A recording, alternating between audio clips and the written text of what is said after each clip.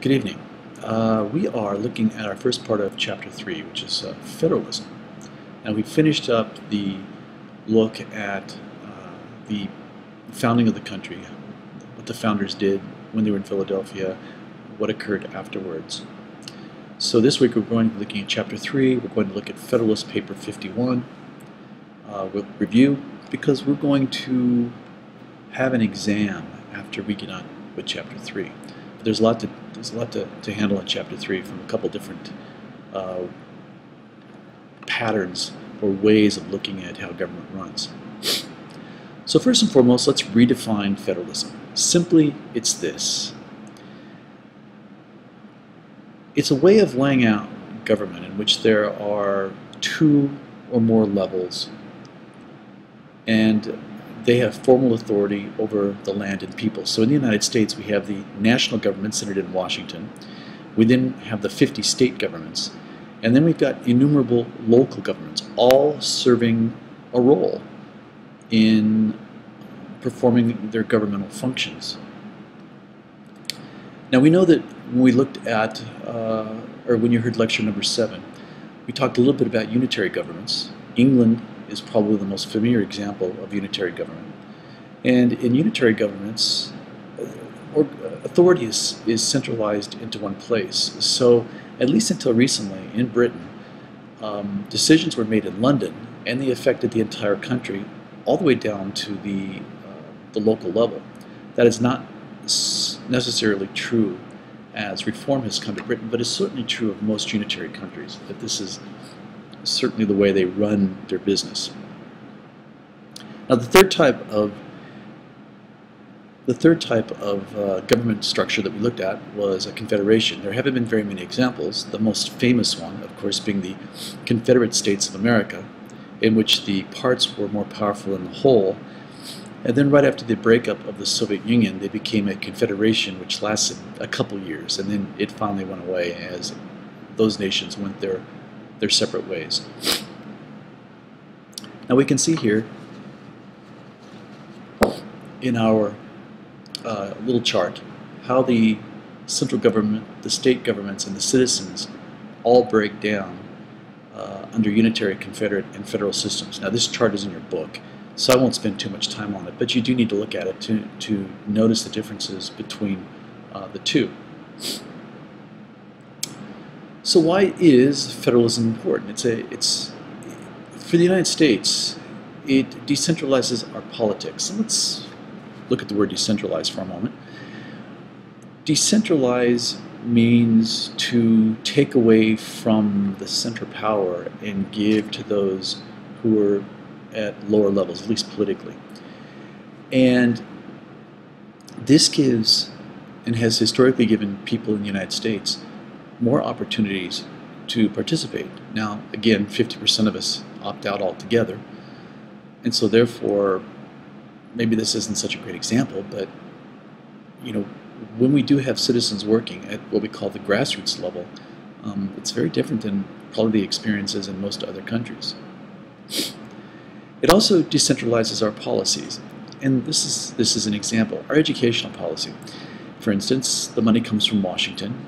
They have things like the IDEA, which is the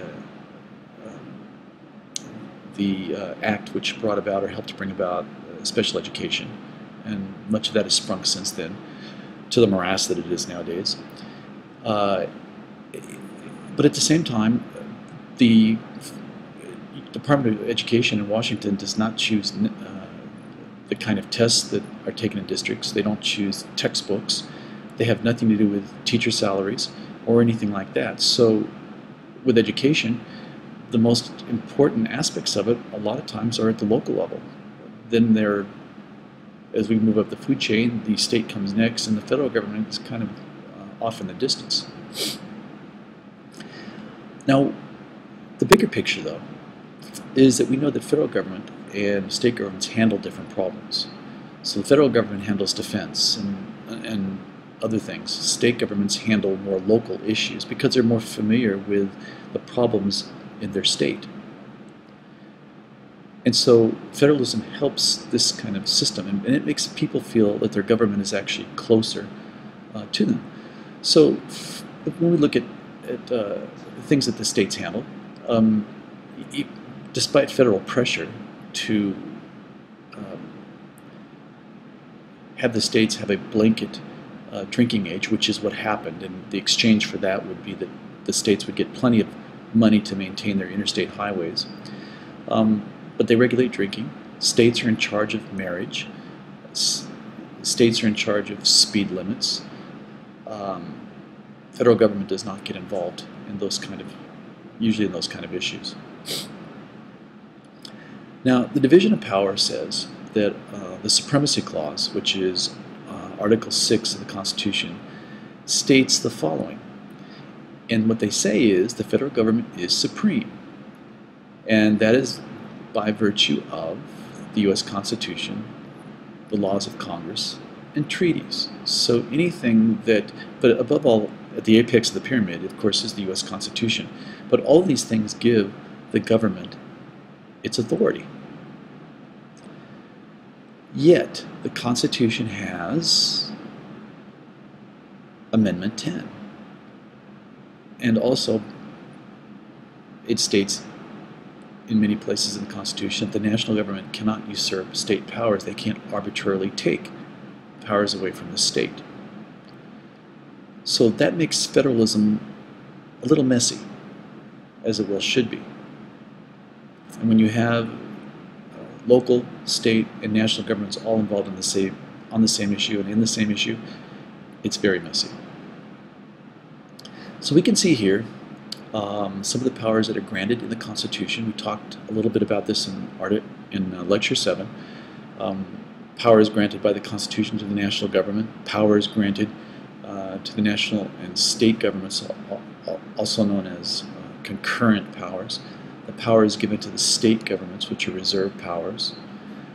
And then we can see down below under the national government some powers denied by the Constitution.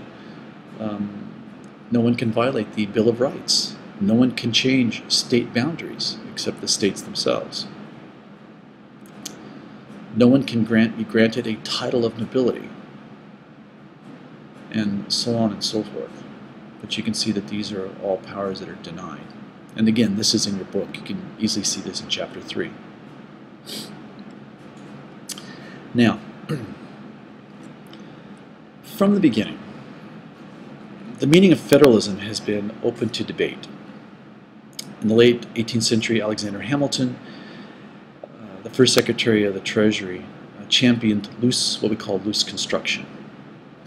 The view that the Constitution should be broadly interpreted, and the national government created by the government represented the supreme law of the land. And its powers should be broadly defined and liberally construed. That's Hamilton. The opposite tact was taken by Jefferson, and he said the federal government was the product of an agreement among the states, and that the main threat to personal liberty was likely to come from the national government. Jefferson's strict construction required that the founders of the national government should be narrowly construed and sharply limited. This famous clash in interpretations of the Constitution shaped the political culture of the United States well into the mid-20th century. Now, realizing that they couldn't make a comprehensive list of powers for the national or the state governments, the founders added to Article 1 the Necessary and Proper Clause. Now, this clause states that Congress shall have the power to make all laws which shall be necessary and proper for carrying into execution the foregoing powers. Hamilton's argument for national supremacy relied heavily on the Necessary and Proper Clause. Now, the Necessary and Proper Clause is also called the Elastic Clause. So if you hear one or the other used, know that they're the same thing. Jefferson's states' rights point of view rested partially on the 10th Amendment that reserves powers to the states.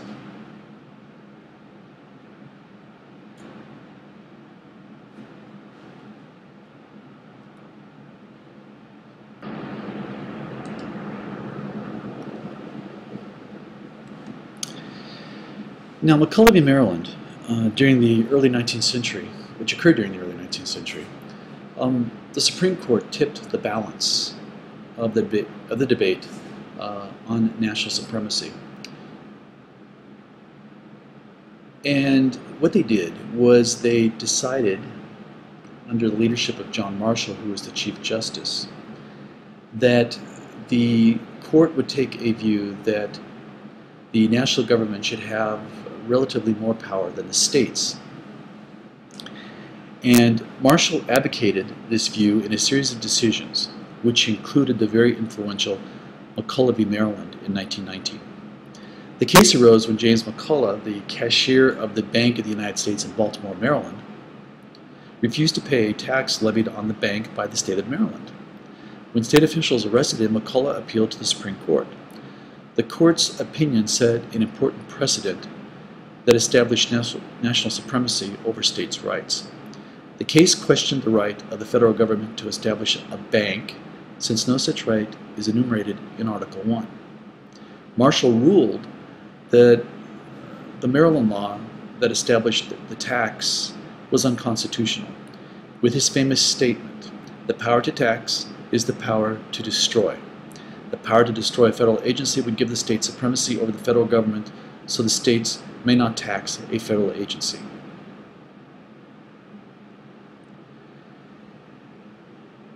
Now, this issue, states' rights versus federal rights, raged during much of the early 19th century.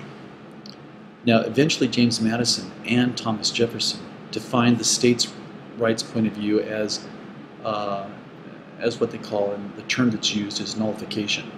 The right of a state to declare null and void a federal law that, in the state's opinion, violated the Constitution. Before the Civil War, John C. Calhoun led the charge for southern states that claimed the right to declare null and void any attempts by the national government to ban slavery. The issue was settled with the Northern victory over the South in the Civil War, and that once and for all put to bed the question about who was more powerful, the federal government or the states, and that the federal union is what's called indissoluble. It cannot be dissolved, and the states cannot declare acts of Congress unconstitutional. Now, 5 years later, the court had another big case come before it, which tested another one of the federal government's major powers, its commerce powers. And the commerce powers that we're talking about are the powers that come under what's known as the Commerce Clause. Now, the meaning of the Commerce Clause was at issue in the 1824 Gibbons v. Ogden case. Now, Aaron Ogden had been given exclusive license by the state of New York to operate the steam-powered ferry boats between New York and New Jersey. Thomas Gibbons obtained a license from the U.S. government to operate boats in the same area, and when he decided to compete with Ogden, Ogden sued, and the case went to the Supreme Court. Several issues were at stake in defining federalism. One, the definition of commerce itself. When New York's highest court ruled against Gibbons, it defined commerce narrowly as only the shipment of goods, not navigation or the transport of people. The national government's powers over interstate commerce was a question. And does the national government have the right to control any commerce within a state's boundaries? And third, the state government's powers over interstate commerce ask this question: is interstate commerce a concurrent power that states may share with the national government? Now, John Marshall wrote the majority opinion in the case, as you well know from your court cases, and it was an expansive interpretation of the Commerce Clause, and that majority opinion increased the national government's authority over all areas of economic affairs. Marshall defined commerce as all business dealings, not just the transfer of goods, and he ruled that the national government could regulate within a state's jurisdiction. On the other hand, interstate commerce is solely the right of the national government, and so the New York court had no right to prohibit Gibbons's trade.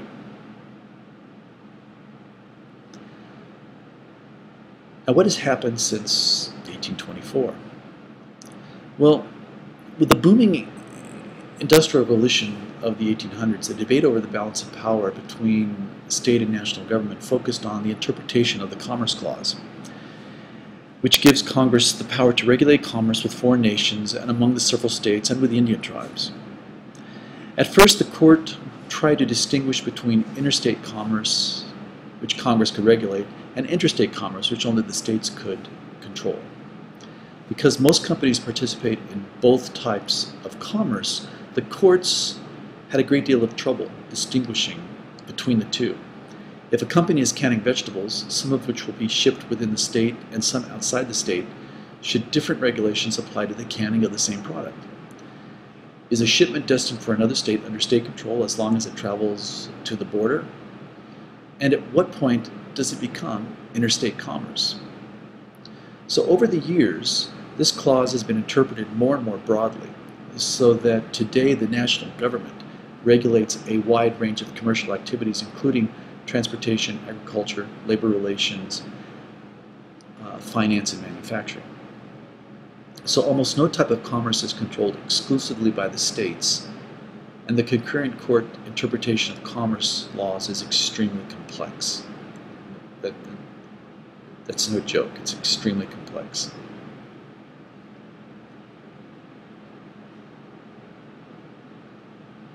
Now, the Commerce Clause in civil rights has been surprisingly intertwined. The Commerce Clause has been used to sustain legislation outside of commercial matters. In 1964, the Supreme Court upheld the 1964 Civil Rights Act, forbidding discrimination based on race in public accommodations because, and I quote, Congress's actions in removing the disruptive effect which it found racial discrimination has on interstate travel is not invalidated because Congress was also legislating against what it considers to be moral wrongs. So discrimination affects interstate commerce, and consequently Congress constitutionally could legislate against discrimination.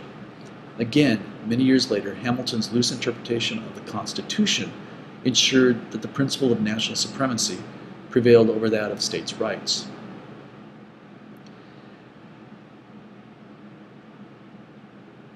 Now, since the 1990s, the Supreme Court has been limiting the national government's power under the Commerce Clause. In U.S. v. Lopez in 1995, the court ruled that Congress had exceeded its authority when it banned possession of guns within 1,000 feet of any school. The law was declared unconstitutional because it had nothing to do with commerce. In 2000, the court held that the 1994 Violence Against Women Act also overstepped the Constitution, with a statement that violence against women had an adverse effect on interstate commerce.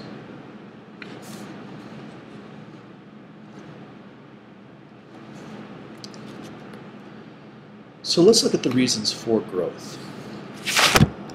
Well, we're a big country, and many of the problems that we face, air pollution, water pollution, any number of environmental things that you can think about, those problems are national in nature, not state or local. And over time, what has also happened is the states have become dependent on federal funding to battle many of these problems. And the federal government, third, has stepped in and has tried to equalize the distribution of wealth between states that are poor and between states that are not poor. So a state like California rarely, if ever, gets 100% of the taxes that they paid in back from the federal government. They're distributed to other states who aren't as, I guess, fortunate as California used to be. To go back to civil rights, the inability of states to deal politically with some of their problems. Civil rights certainly fits into this. Environmental problems certainly could fit into this. Any number of problems in which the states are not able or willing to deal with the problem is is at a point where the federal government may step in. We see that right now with the move of the cities like Detroit, Stockton, San Bernardino to file bankruptcy, which creates problems for state pension plans, and the federal government at some point will have to probably step in. And then finally, the national government is given provocative powers by the way the Constitution is written. So notice how the necessary and proper clause has been treated rather loosely, as has the Commerce Clause until recently been treated rather loosely by the courts and interpreted rather loosely by Congress. So when we look at that, we can see that these exercises of federal power come from the General Welfare Clause, the Commerce Clause, the Defense of the Nation Clause, the Elastic Clause. They're all big.